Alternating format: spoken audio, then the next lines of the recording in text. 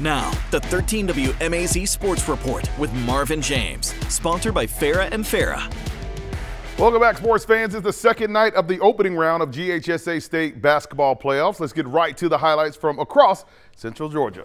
Hey, you, get out the Trojans' way. Peach hosting Beach in the Valley. Nice ball movement finds senior Alexia Hayward with the score off the square. Nicely done from the Lady Trojans.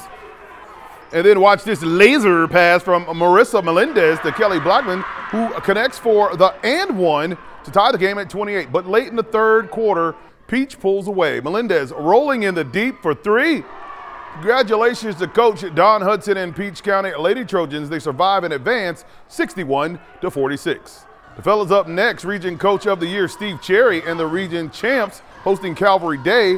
Dylan Johnson to the rack. Whoop! There it is. Then his partner, Cam Cherry, he is also going to drive to the cup with a nice finish. And then Johnson again with the rock. He's having a great ball game. I'll get in there. Yeah. Very tough game for the Trojans, playing a 4 seed. But Johnson with the steal on the other end of the floor. And he's going to dish it to Alex Willock, who takes it all the way up and gets the and one. And the game came down to the wire, but Peach falls by one, 54-53. Southwest and Brantley County up in Macon, late fourth quarter. Patriots up big. Jamarian Leghorn to tie Brantley from well behind the arc. Ball going up on a Wednesday. Patriots lead by 20+. Leghorn to Brantley. He's going to fake out the defender right here. Whoop! Bang, bang, bang, and the Patriots are pouring it on. Then watch the handles here by Jamarian Leghorn. He had a ball game himself, finishes with the spin move and the hook shot. Southwest no trouble tonight. They win 71-47 over Brantley County to stay alive. Baldwin Bravettes looking to run it back to the title game. Suri Clark with the mid-range jumper. Drained it one time for the one time over Southeast Bullock. And then more Bravettes. Zykeria Pascal. Spot him if you got him. And that's good for two with the shooter's bounce.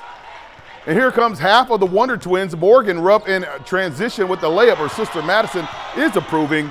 It's all Baldwin in this one. It's a no-doubter. Cassidy Neal, baseline drive to the short jumper.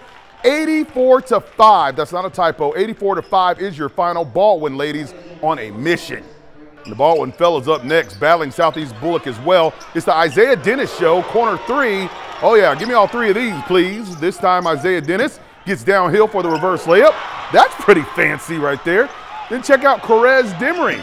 He gets out in transition for an easy layup, kissing the glass.